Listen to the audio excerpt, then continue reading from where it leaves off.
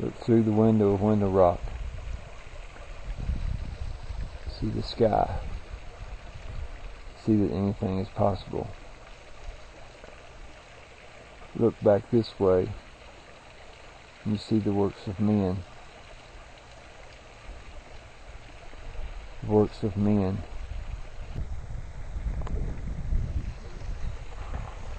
We look through one side and we see the stars, the sky. We see pure earth, pure life. You look through the other side, you see the works of men.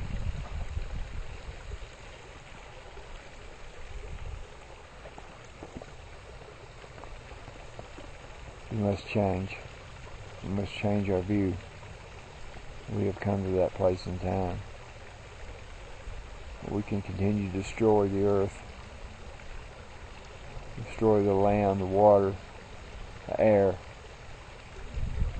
the trees, the animals, other human beings. We destroy with war and hatred. And yet, through this window, we see the clear blue sky. We see Mother Nature. We see the stars. We see everything pure and clean. If we look through the other side and look this way, we see the works of men. We see what war and greed and hatred has done to this planet. We must look through the other side of the window. We must look through the other side of the window to see where the truth lies. Will we accept pureness, or will we accept the impurities of men? We look through the window at Windowrock, Arizona.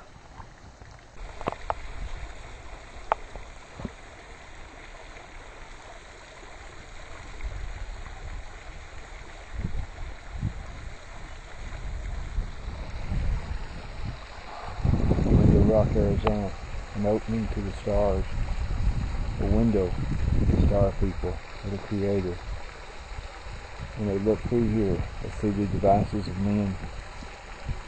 They see the things that promote war and violence and hatred and division of people, countries.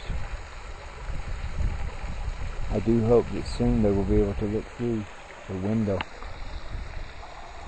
and see that things are different.